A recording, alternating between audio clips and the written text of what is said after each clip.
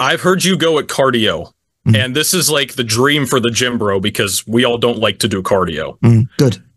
And I've heard you. Yeah, this is fascinating because you're like a godsend to us. It's like, wait, he said we don't have to do, because all you hear, cardio is good for the heart. You have to do it, all this stuff. Can you explain, I guess, why cardio is, you would argue it's not necessary at all, correct? Formally speaking? I would go further than that. And I would suggest that the average person and most athletes, and certainly hypertrophy athletes, muscle builders, should absolutely not do cardio. Here is why. Oh, man. Probably when you listen to some person that did an undergraduate degree 20 years ago or even recently, because they're still teaching this, in human physiology, will say you have 3 muscle fiber types, type 1, type 2A, and type 2B, sometimes called type 2X.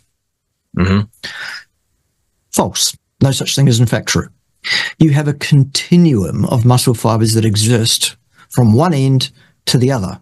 The differences between those muscle fibers being not only the enzymes that are expressed within those muscle cells, the way those muscle cells like to work, the substrates they like to oxidize for energy, etc. There are also differences in the myosin chain.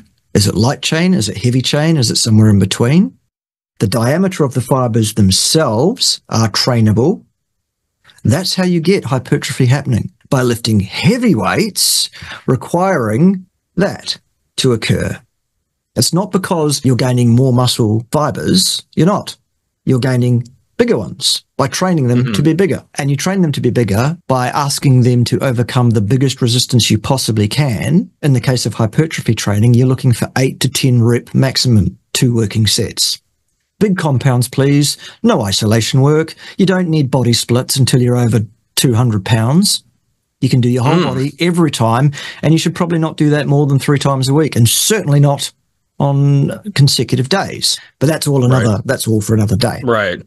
Here's what you do when you do cardio. Long endurance work for an hour or more at a time, whatever, at a moderate intensity.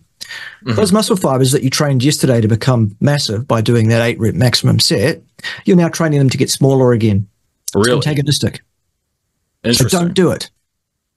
Secondly, if you do hours and hours and hours of cardio for years and years and years, that will predispose your cardiac tissue, your heart, to become hypertrophy. The actual heart muscle gets bigger, and it gets so big that it starts interfering with its own function, and you start ending up with a higher likelihood, it seems, of cardiovascular problems. So from that vantage point, you would say that essentially cardio is going to inhibit or hinder muscle growth. That's correct? Yes. Really? Wow. Yes. Wow. Interesting. So I have a treadmill under my desk here, which is very convenient. I don't know how people go to the gym and walk for 3 hours straight. I'd lose my mind. But I was walking probably 6-7 miles a day for months straight. And I don't know if this relates to exactly what you were saying, but I noticed by the time I got to my show, my legs look like smaller by the time I got to the stage. Okay. Like it looked like they had atrophied. All right. You know what I mean? That may well have happened, but it sounds like I need to clarify what is cardio and what I mean by saying cardio and don't do cardio. Oh, is this going to be aerobic and anaerobic, this whole thing? Well, we could get to that, but what I'm going to say is training is work that is at your maximum current capacity. So in other words, your 8 RM resistance for any given exercise, that's the weight you should pick up and do. Okay, sure, you're going to do a warm-up set. I get that. And then you do 2 working sets, right? And maybe you do an 8 and then a 4 because you're actually doing a pyramid. Don't do drop sets. That's a dumb idea. Because drop sets are about volume, and hypertrophy training is not about volume. People are gonna be commenting. Sorry, disagree with me. No, I agree. I tell my audience all the time, it's about quality, not quantity. But like there is this fixation among, you've made some videos about Mike Israetel. Have you ever seen some of his recommendations for volume? Mike Israetel is a fucking imbecile. Oh, sorry about that. Go ahead. No, I don't. I've come to kind of agree with you. Yeah. That's just my opinion. Doesn't have to be anybody else's, but it's an opinion based on 20 years of experience as an exercise physiologist, whatever. Yeah, I wouldn't trust Mike Israetel on anything. I wouldn't listen to a damn thing he's got to say on any topic, but that's for another day. Anyway, so that's training. Exercise is incidental movement. i.e. walking. You can do as much of that as you like without probably dragging your muscle fibers the wrong way. That's fine. Mm-hmm. What I mean by cardio is that stuff in the middle, that zone 2 stuff, the stuff that's like 130 to 170 beats per minute sort of stuff at a steady cadence, cycling, jogging, swimming, cycling, whatever it is, at that kind of intensity, that middle zone, stay out of there. That's what I'm saying. Walk as much as you like, exercise properly in the gym, quality and not quantity, stay the hell out of here. I hope that's clear. Yeah, I made a video a while ago. It's called Why Lifting Weights is Always Better Than Cardio, because I think just logically, like, you get not just, besides just muscle growth, you get, you can improve bone density, all these other things that come with it. That goes into the next thing too, because I've heard you talk about aerobic and anaerobic. I kind of came to this conclusion myself, just even reading my own personal training books. It's like, what do they say? It's anaerobic, you rely on stored glycogen. That's how they commonly define it. Then aerobic is like, oh, you're relying on oxygen. That's loosely it, right? It's like, I don't see how you could do one without the other. It seems like you... Here's the thing. Again, you know how you were taught 3 different muscle fiber types and that was completely nonsense? The same is true of, they tell you you've got 3 different energy systems. You've got an aerobic system and 2 anaerobic systems, one of which is the lactic system and the other one is the alactic system.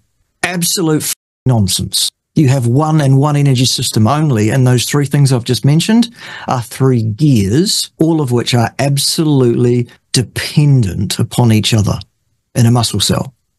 Every muscle contraction of every muscle fiber in your body, of all muscle fiber types, absolutely requires glycogenolysis to actuate and affect the sliding filament theory that causes muscle contraction to occur. No muscle glycogen, no muscle contraction, period. Will not work. In fact, you'll have irreversible muscle tetanus and cellular death within 4.5 minutes, basically. You have mitochondria, which oxidize substrates to produce ATP oxidatively. All muscle cells require those too. If you could magically get in there and pluck out the mitochondria instantaneously out of a muscle cell, it would twitch once or maybe twice, depending on the muscle fiber morphology. Then the glycogen at that stage will be completely worn out, gone, and irreversible muscle tetanus and death within 4.5 minutes of that muscle cell. Do it to all of your cells at once and you'll die within 4.5 minutes. Now, how do we get energy shuttled from a mitochondria to the sliding filaments? Well, that's what the PCR system is. It's the gear in the middle. So there is no such thing as anaerobic exercise in humans or any multicellular organism, actually.